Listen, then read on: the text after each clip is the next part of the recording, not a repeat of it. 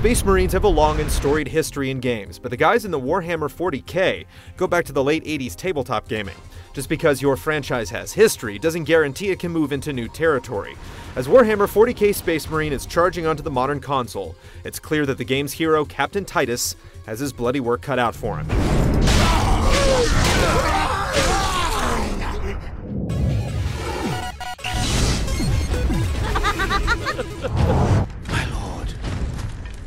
You have saved us.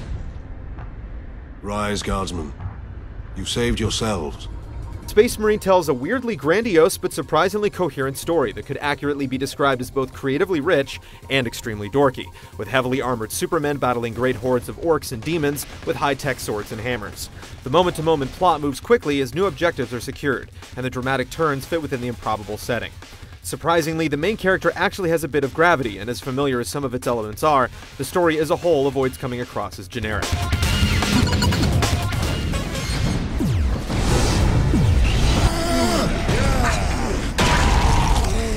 A Space Marine's mission is to objectively measure the situation and get the job done. To this end, Warhammer 40k Space Marine delivers a campaign of a reasonable length with a nice ramp-up, as well as a few good set pieces. Some of the best moments during the mostly by-the-numbers campaign come from stretches of battle where you're armed with a jetpack or a hammer, giving you an exhilarating sense of power before you wade back into the steady standard combat. The game's multiplayer offers two straightforward but worthwhile modes. Annihilation is straight-up team deathmatch, with the first team to 41 kills declared the victor. Seize Ground has teams holding objectives and offers a better chance for the different classes to coordinate. You can head into battle as a well-rounded tactical soldier, a heavy weapons expert, or a jetpack-equipped shock troop. You'll need to level up to gain access to different loadout options and perks, which put brand new players at a slight disadvantage, but the first levels go by quickly. Moreover, whenever you're downed, you can choose to copy your killer's loadout and see how you fare with the same capabilities. Space Marine offers a somewhat limited but well-executed suite of content, with a meaty customization element making up for some of the shortfall. The addition of a cooperative mode, which is scheduled to arrive post-launch as free DLC, will certainly help make the package feel a bit more complete.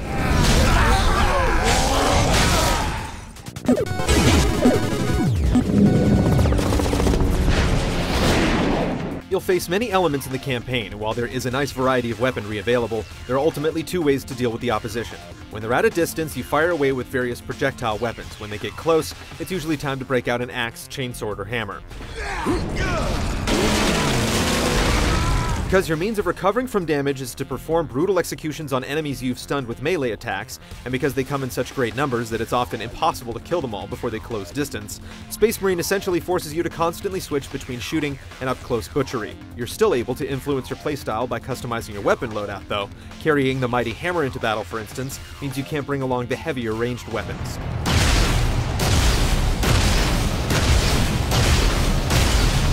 A lot of the fun in Space Marine comes from responding to your threats based on your need to survive, and although death can come very quickly, it feels satisfying to make it through a tough skirmish. The game also succeeds in throwing the occasional curveball. Your character takes on a much different feel whenever he's equipped with the jetpack, with the increase in mobility and power mixing things up in just the right way.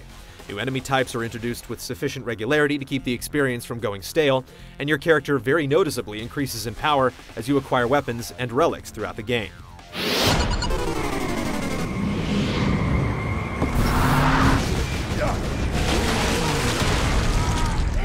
Space Marine's presentation isn't awe-inspiring, but it's effective at depicting the game's larger-than-life characters and brutal combat. While the graphics don't have quite the immaculate shine you'll find in the biggest AAA games, the game's technical performance is solid enough that the results feel like they've matched their intentions.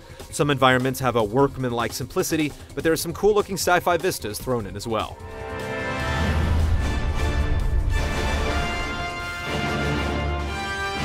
It's also easy to appreciate the serious, professional attitude of the Ultramarines as they bring the slaughter to their enemies. The somewhat silly, Cockney-accented orcs aren't as convincing, and they're pretty repetitive to boot, but it's hard not to love those adorable greenskins. Despite seeming derivative and plain on the surface, Space Marine succeeds in forging its own style. The action remains enjoyable no matter how many enemies you cut down or blast away, and the other elements of the game successfully support the core experience. The game's multiplayer mode is limited to scope but well crafted, going past a mere bullet point on the box to add some real value to the package. When measured against the best of the best in this broad category, Space Marine may not win the war, but this first skirmish counts as a solid victory.